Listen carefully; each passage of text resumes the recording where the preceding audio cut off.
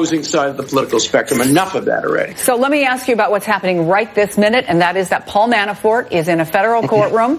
There are additional charges against him involving potential witness tampering. The question has been raised whether or not he should bring his toothbrush. What do you think's going on in there, and what do you think should be going on in there?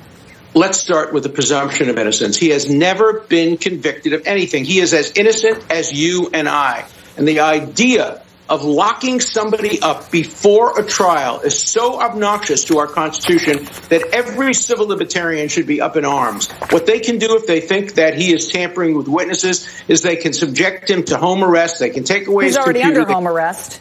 Fine. They can take away his telephone. They can have all kinds of restrictions. But the idea of putting somebody in jail before they've been convicted is an anathema to civil liberties. Except today, anti-Trump civil libertarians are forgetting about their civil liberties. The ACLU is not doing a thing to protect the civil liberties of Americans. We have to remember the presumption of innocence. Manafort walks into court as innocent as any of us. And the idea that he should be locked up because the government alleges he's done something without having to prove anything is really a very, very dangerous thing, whether it's done to Republicans or Democrats. And as a civil libertarian, I'm going to continue to speak up for civil liberties of people I disagree with, people I agree with. And I wish the ACLU were back in the game. But now the ACLU is supporting candidates running for office. They're taking partisan views. They are dead in the water when it comes to protecting the civil liberties of Americans. That's why I and others like me have to be out there making the case for civil liberties on a nonpartisan basis. Alan Dershowitz, always a provocative conversation. We thank you for your time, sir. Appreciate it.